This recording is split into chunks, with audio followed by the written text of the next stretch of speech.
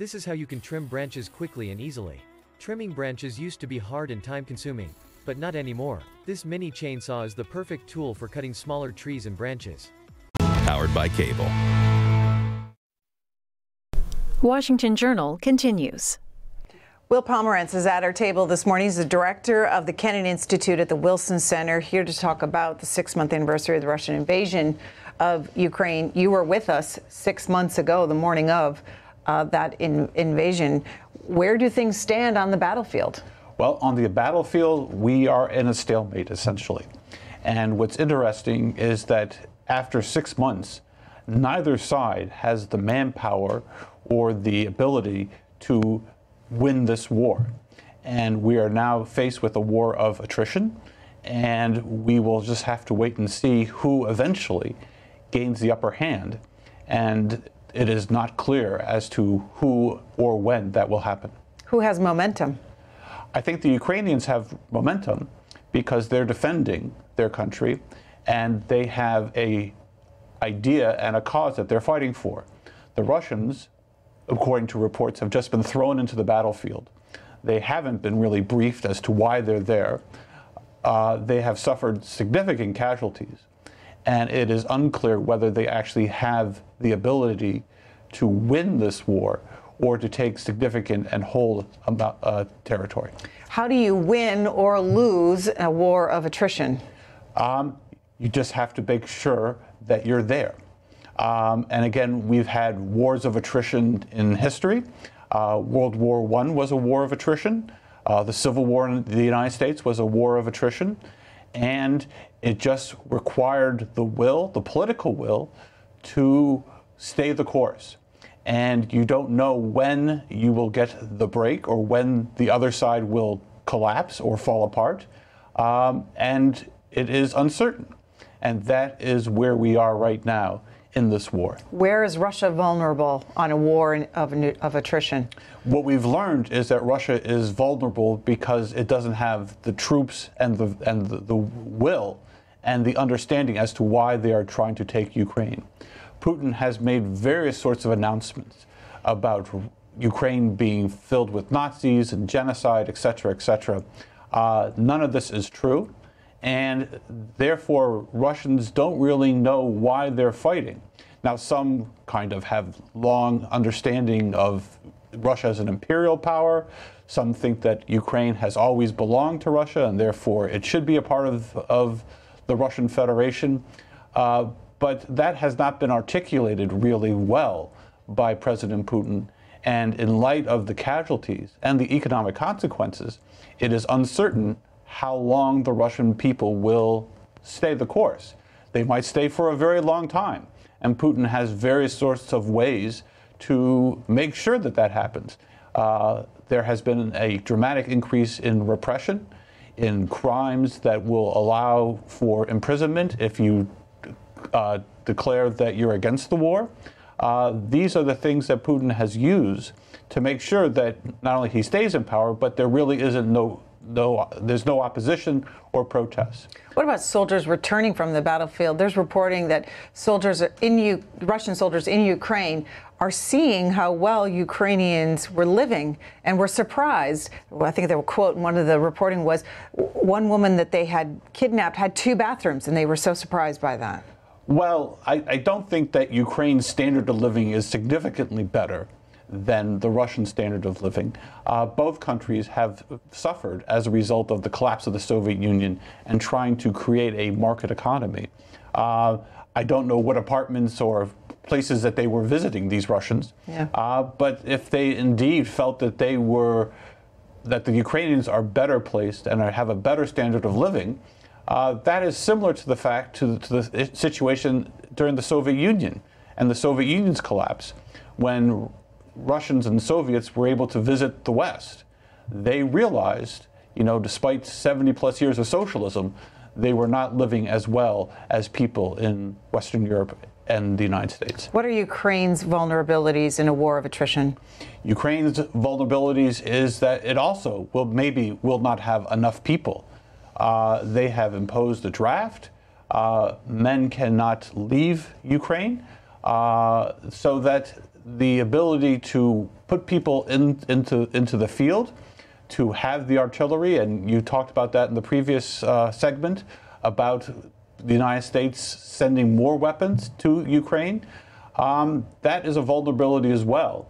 But there are a host of other vulnerabilities. One is the Ukrainian economy and that they can't export grain. Another is the fact that Russia is playing with fire with this nuclear power station, and that, you know, we only need one stray missile, as it were, and not only Ukraine, but depending on where the wind is blowing, everybody else is in a whole lot of trouble because of this war. In the UN Security Council meeting yesterday, the UN diplomats calling for demilitarization of this nuclear power plant. What do you think is going to happen next? Well, we can only hope that the Russians pull back.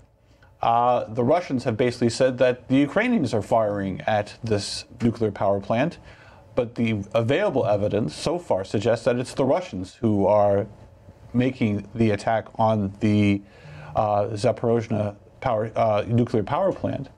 I should add that when the Russians took over Chernobyl, they began digging ditches and making defensive movements around Chernobyl in the dead zone where no one has been able to live or even farm or whatever for years.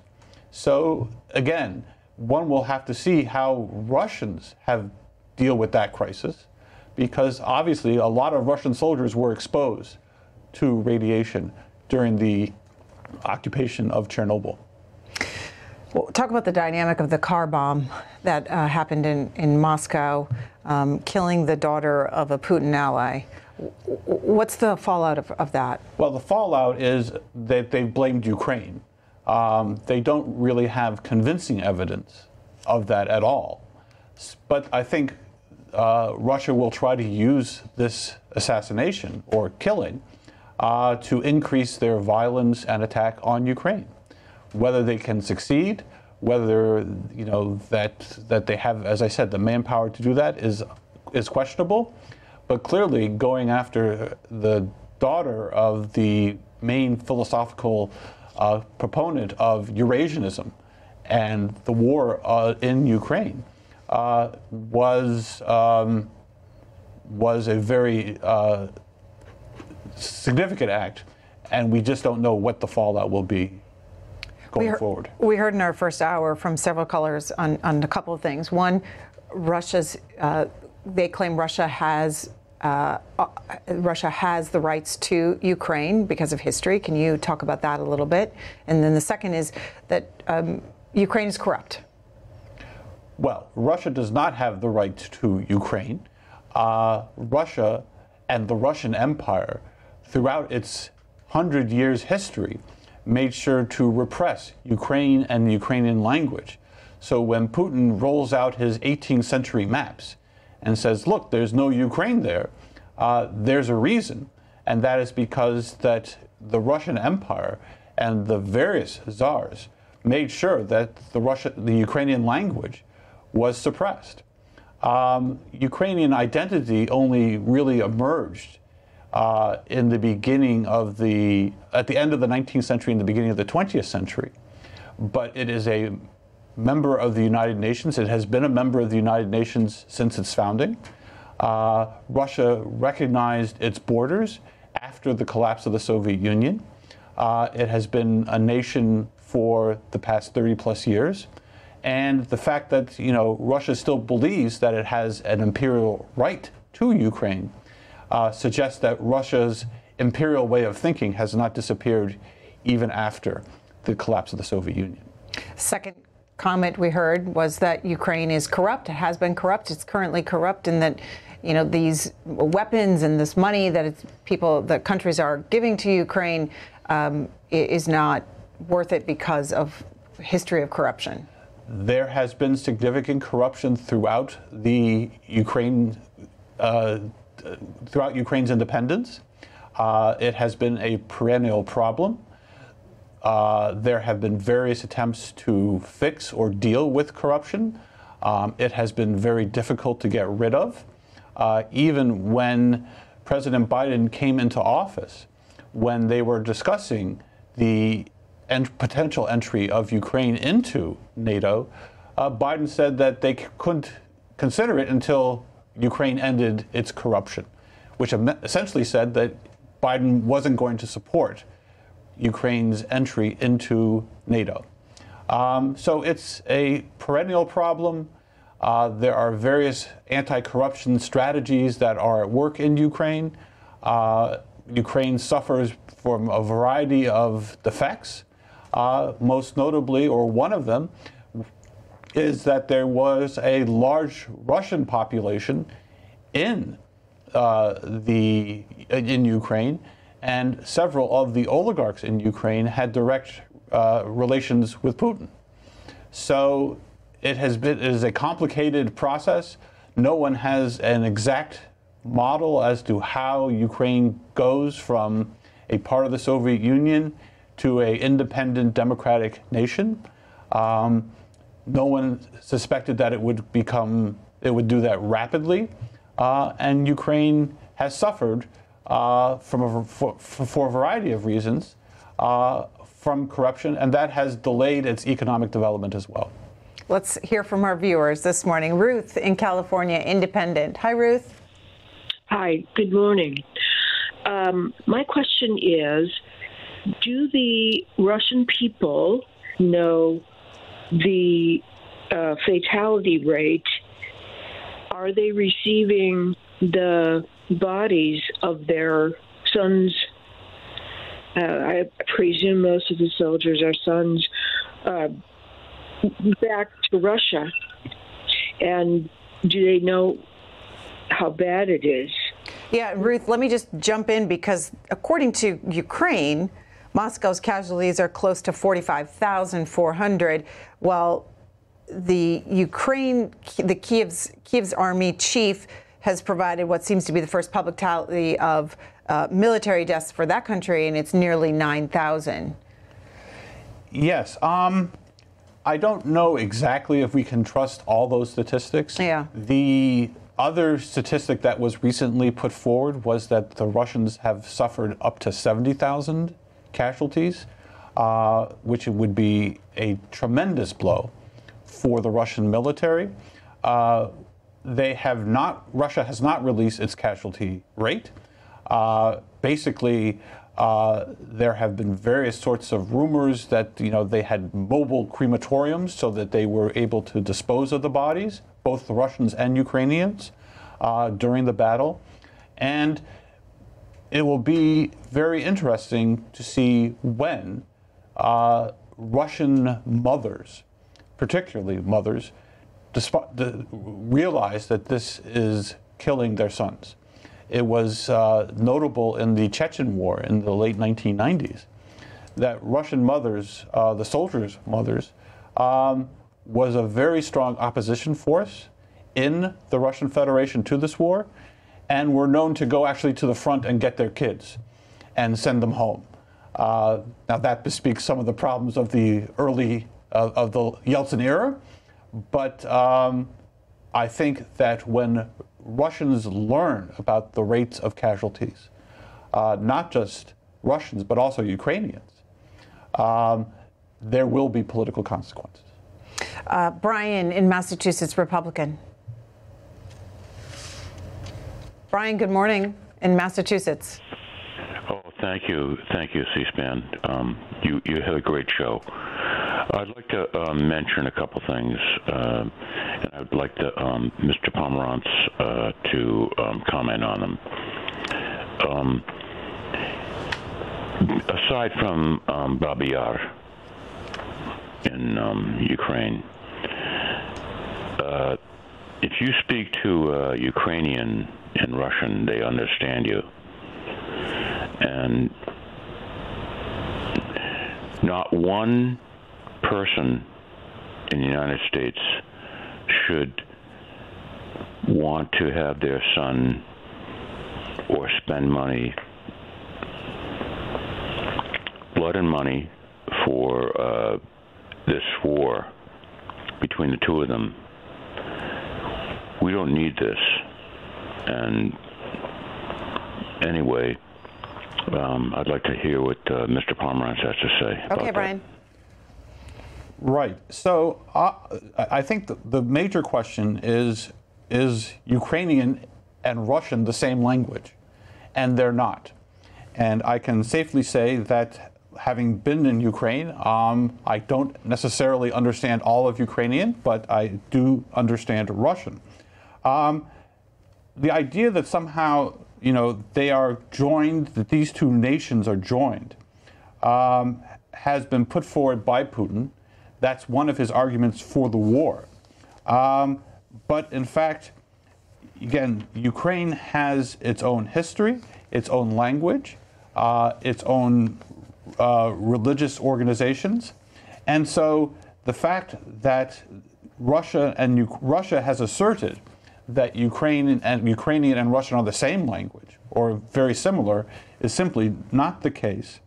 And in terms of not spending more money on the war, I think the United States has played a very important role once this war has started to make sure that Ukraine has the ability to defend its country and its territorial integrity. And I think we have not volunteered U.S. troops to go to Ukraine. I don't think that's in the cards at all. But Ukraine has really stepped up and basically created a first-rate army that is deterring the Russian Federation. And I think that in the beginning of this war, most people doubted that that would be the case. Mike, Crescent City, Florida, Independent. Hi, Mike. Hi. Hey, look, it is my understanding that when this war started, we froze $100 billion in Russian assets, which we now control. So why aren't we using that money in this war in Ukraine instead of hard-earned taxpayers' money? We have people sleeping in the streets. Food banks are running out of food. But we got all this money. Now, why aren't we using this money we have from Russia frozen? Would you answer that question, please? The money is frozen, but it's Russia's money. And so we have not decided to use that money for the defense of Ukraine or for arming the Ukrainian people. But it was a major blow and a major surprise that the United States and the West was able to freeze hundreds of millions and billions of dollars in Western banks. That was one of the slush funds that Putin had, and I don't think he really understood that the banks could freeze it and that they would actually do that in cooperation and make sure that Russia doesn't have access to these funds. Dan in Waynesboro, Georgia, Republican. Good morning to you, Dan. Good morning, Greta. How you doing? Doing fine. Your question or comment here? Yes, I just wanted to say that, Putin is a problem, and he's always been a problem of the world. And for Ukraine, the people, if the United States doesn't help them, who in the world will help them? So, it's like the Ukrainian people are held hostage, and it's just a senseless war. And I just hope y'all have a great day. Thanks. I do want to emphasize that in addition to the United States and its support, the Europeans have made significant requests for aid to Ukraine. And indeed, one can argue that the Europeans have suffered the greater economic harm during this war than the United States. Moreover, going forward, if indeed Russia stops its deliveries of gas to Europe, it is Europe this winter that will suffer the most. So yes, the United States has played a major role in this war and has basically led, for the most part, the response to Ukraine. One should also consider that the allies of the United States, especially the Europeans, have played a significant role as well. We'll go to Humble, Texas. Thomas, Independent. Your question or comment here, Thomas? Hey, William, how you doing? Hey, listen, what the main concern should be the meltdown of the, well, if the cooling system goes off in the plant, it's going to be a meltdown. But I was talking about the history of Ukraine. Was it part of the Ottoman Empire? And as far as Putin is concerned, I would be scared to death if somebody got that close to blowing up or killing one of his closest allies. It might be an inside job. Thank you. Parts of Ukraine, present-day Ukraine, were a part of the Ottoman Empire. I think Putin is very cognizant of his security. We've seen various pictures of Putin discussing the events in Ukraine with his advisors, where Putin is 30 feet away on one edge of the table and his advisors are huddled back at the other end. Putin, I think, has always been concerned about his security, and I think that he has been very careful not to expose himself during this crisis. Linda in New York, Republican. Hi, Linda. Hi. My comment and question is about economic retaliation. 2 points. I watch television and I put things together. Now, one thing is Putin's been buying up gold mines, and so he can control the gold production in Russia. Could he possibly retaliate against our sanctions and put Russian rubles on the gold standard? The second point is, prior to all this happening, China officials got together with Russian officials, just as Hitler and the Russian officials got together before World War II. So I was worried they might be cooking up something. And I know China owns a lot of our treasury bonds, and we are in debt. Could they call them in at the same time as Russia goes on the gold standard and put our dollar in question, which is not on the gold standard and just on the full faith and credit or the goodwill of the American people to work to produce goods that the world will buy? So I wonder what your thoughts are on that. Well, I haven't really followed the question of Putin and setting Russia onto the gold standard. I think there is the possibility that Russia and China will coordinate going forward, both militarily and economically. The question for Russia in that sort of collaboration is that Russia is already, from an economic standpoint, the junior partner with China. And if Russia has to depend on China even more going further, it will limit its sovereignty and its ability to be a global player. So the economy is a major concern both for China and for Russia. There have been various discussions about how Russia is sending more gas and oil to China, although at a discounted rate. But no doubt that if indeed this crisis escalates, there is the possibility that China and Russia will even form an even greater, not alliance, but cooperation in terms of the economy. Alex, Silver Spring, Maryland, Democratic caller. Good morning to you. Hi, good morning. I had a brief question, and then I'll have a follow-up after that. Do you happen to know a Russian scholar by the name of Nikolai Petrov by any chance? Not off the top of my head. Oh, all right. Well, it's all right. He's my dad, so I like to plug him every so often. But I don't think you would agree with some of the analysis that he's had. As far as that goes, one of the things that I would like to comment on is this conflict has, in some form or fashion, been really going on since 2014, of course, when the Maidan Revolution happened and the separatists started breaking off and causing that internal conflict there. So my personal argument would be that if we're talking about Ukrainians and Ukrainian identity and Ukrainians defending themselves, part of the talk that we're not having is who are the Ukrainians that we're talking about?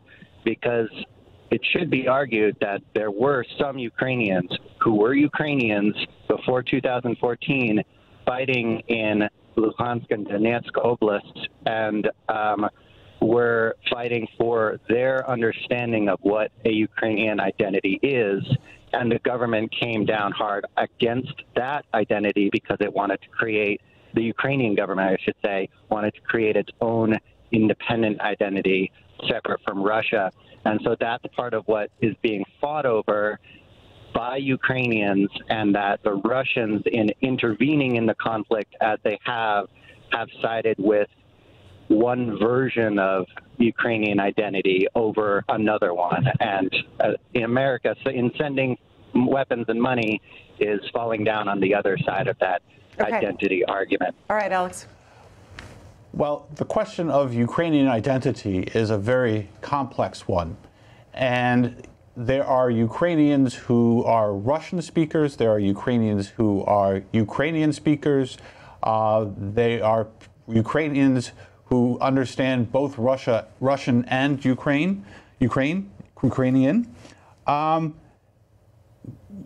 Basically, the Donetsk, the two regions, Luhansk and Donetsk, that Russia attacked after the 2014 Maidan and Revolution of Dignity, they were primarily Russian speakers.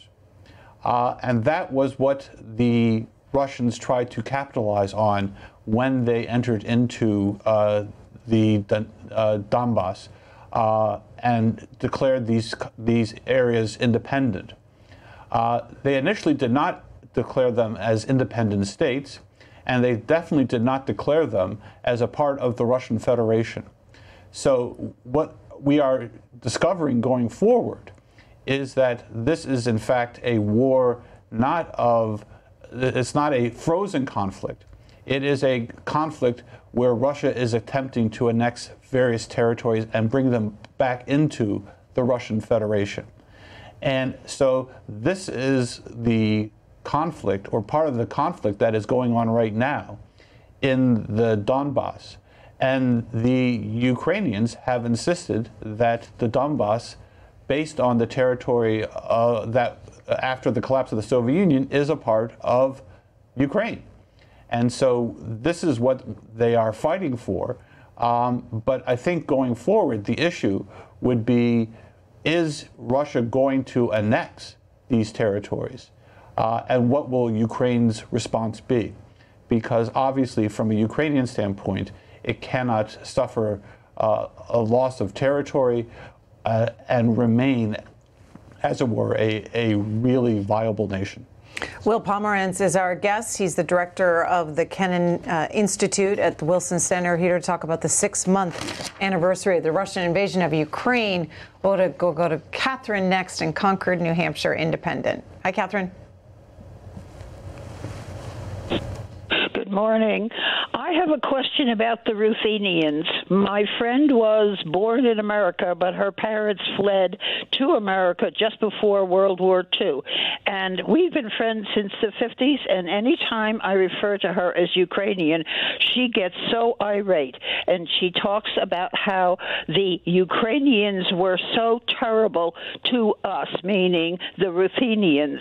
And I assumed that that went back to her parents growing up at the beginning of the 20th century.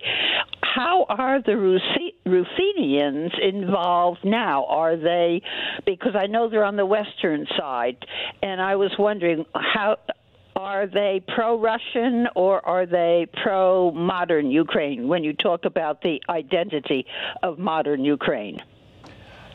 I haven't followed the expressions of the Ruthenians during this war. But as you said, they're in the western part of Ukraine, and the western part is really the most nationalistic part of Ukraine. Now, the Ruthenians have asserted their own identity over in the past and have basically tried to assert at times that, that they deserve some sort of nationhood or recognition. but I don't think that that is in the cards right now. All of Ukraine is a patchwork of various different nationalities. Finding a Ukrainian identity has been very difficult over the past 30 plus years and throughout history. But I think that that Ukraine has basically said that the Ruthenians are part of Ukraine, and that is where things stand at the present day. Don's in Virginia, Centerville, Virginia, Democratic caller. Yes, good morning. In battle, when they're fighting, they quit fighting. They held a truce or peace agreement during battle. Why is this being done in Ukraine? That's my question. I'm wondering. You have to answer. Well, no one has actually agreed to a truce. No one knows what the terms would be, and no one has stepped up to enforce a truce. So essentially, both President Putin and President Zelensky have basically said that they're in it for victory. What victory means for each side is different, but there is no real indication that some sort of ceasefire or truce is in the cards because of the stakes of the conflict, and that the stakes are so high for both of these leaders. And both of them don't want to be perceived as backing down in this conflict. What does victory look like for Russia? I think victory in Russia, there are various sort of scenarios for victory in Russia. Initially, I think Putin thought that it would be a mad dash to Kiev. Powered by cable.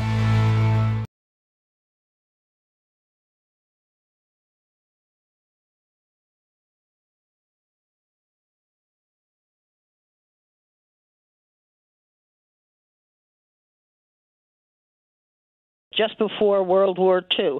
And we've been friends since the 50s, and any time I refer to her as Ukrainian, she gets so irate, and she talks. I haven't followed the expressions of the Ruthenians during very difficult over the past. Being done in Ukraine. That's my question. I'm wondering. You have to answer. Well, no one has actually agreed to a truce. No one knows what the terms would. I'm wondering. You have to answer.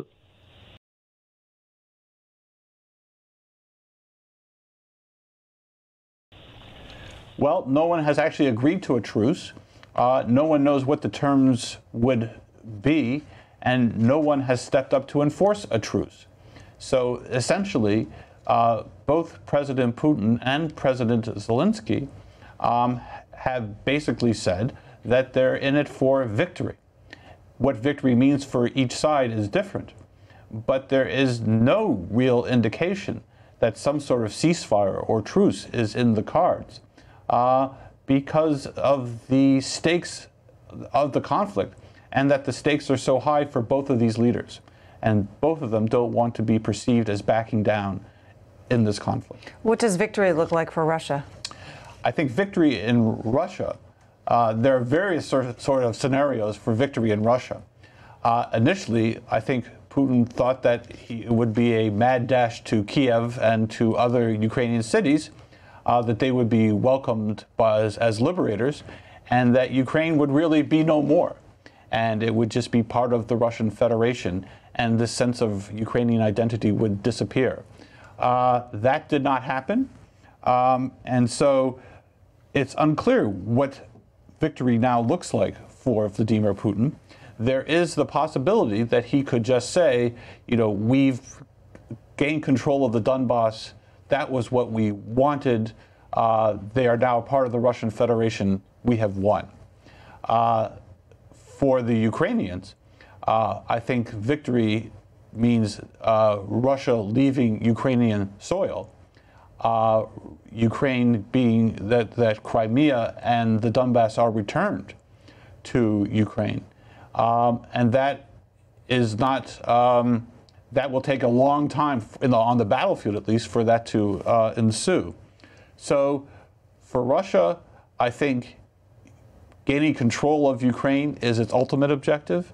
For Ukraine, Gaining control of the territory that it has lost is its ultimate objective. And there is really no kind of middle ground or truce in the offing at the present time that can achieve that. Jim's in Michigan, independent. Question or comment, Jim? Hello. Morning. Hello. Good morning. I guess you're hearing me? We are. Go ahead. Okay. I'm very nervous. I did take some notes ahead of time, and some of these might seem a little ancient, but are you familiar with a book by a man named Neil Asterson? Asterson, yes. The title of the book is called Black Sea? Yes. Okay. So then you could make it easier for me and explain how before the Greeks, before the time of Christ being recorded, the Scythians were around the Black Sea. The Russians were north, and actually I get a little excited about this, but it seems to be the historians of much of the world seem to ignore that the genetic birthplace of Ukrainians was Siberia, as are some Poles, Latvians, Estonians, other Arctic Russian people's names that I can't describe are not Caucasian.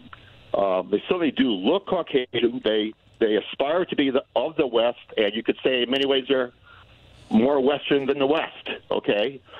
And they seem to be ignoring that those peoples who came from China's wall 20,000 years ago, 10,000 years ago, are different people than Russians for a long time, and it ain't going to change, okay? Well, it's been a long time since I read this book, so I can't exactly go into all the details that you described. But obviously, this is a part of the world where multiple nationalities have lived and have ruled. And everyone is competing at some point for this history. But I can safely say that the Russians are not part of that initial history, that it's really kind of at the end of the 18th and 19th century that Russia becomes a Black Sea power.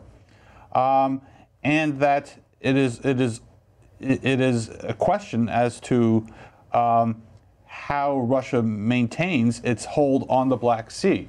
Now, Russia, after the collapse of the Soviet Union, the Black Sea fleet remained in Crimea, and the Russians essentially had a lot of control over the Black Sea fleet.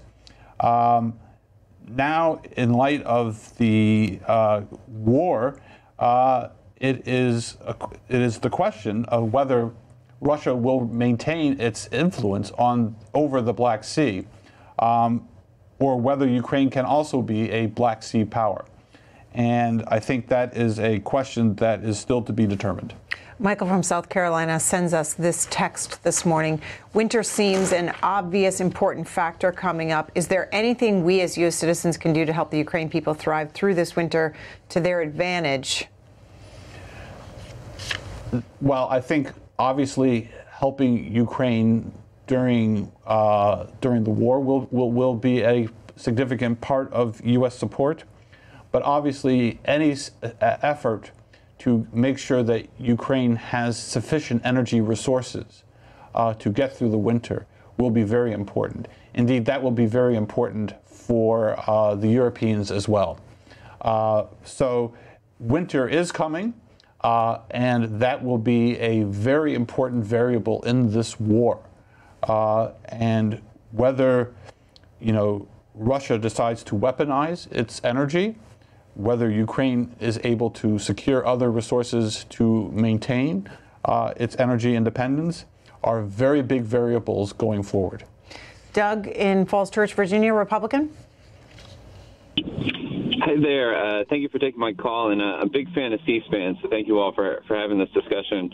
I had a couple of comments and a question. I've heard some callers previously on C-SPAN in general kind of weary of the war, almost showing support for Putin.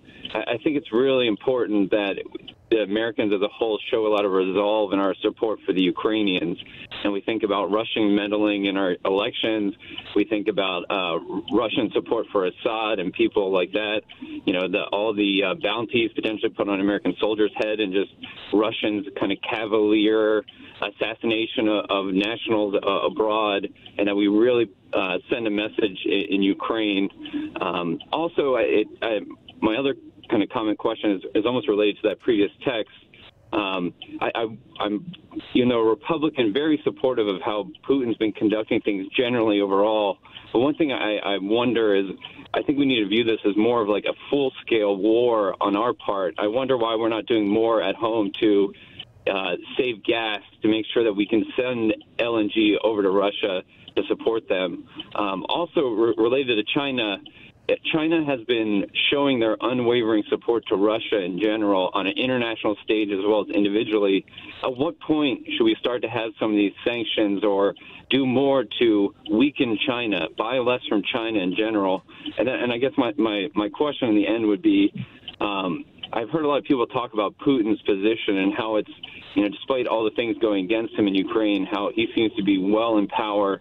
What in your eyes would it take to actually cause Putin to have a fall from grace and be forced to step down? Thank you for taking my call. Okay, so that's a lot there. The United States and its commitment to the war. The question of Ukraine fatigue has been raised many times during the life of independent Ukraine. I do think I agree with the caller that we do need to have resolve and to help Ukraine for a variety of reasons to get through this war and make sure that it retains its independence and its territorial integrity. In terms of kind of making it a full-scale war, that is a very interesting question because President Putin has not made this a full-scale war. He has called this a special military operation and has not, therefore, called up the military or basically sent kind of all of the resources of Russia into this battle. So Russia itself has been reluctant to declare this a war, and there has been pressure on Putin to basically do so, and therefore increase the manpower and the resources and send in the National Guard, et cetera, so that it actually has the resources to win this war.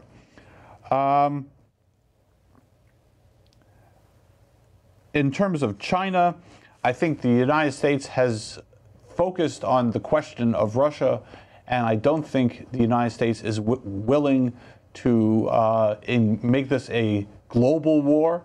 There are other issues that are involved in that, but I think the United States, from a diplomatic standpoint, has not wanted to impose sanctions on China. That being the case, Chinese companies have reportedly been more reluctant to deal with Russian companies because they don't want to get caught up into the sanctions regime. I don't have, it's more anecdotal evidence than actual statistical data, but that is one of the issues involved as well. Finally, what will it take to remove President Putin from power? That is a million-dollar question. I would like to think that a military defeat and economic collapse, which is possible during this war, would put even more pressure on Putin. But as I said earlier, Putin has been very careful to make sure that he has power and the ability to repress any sort of dissent within the Russian Federation. And so it will be a very brave Russian people who decide that they can no longer tolerate the current war and the ramifications of that war. But when that will be and what will be the catalyst to put the Russians onto the streets is still unclear. Will Pomeranz, thank you again this morning for the conversation. My pleasure. We'll take a break. When we come back, we're going to switch gears and focus on campaign 2022. Jessica Taylor from the Cook Political Report will be here to talk about key Senate and governor's races to watch in the fall midterm elections. We'll be right back.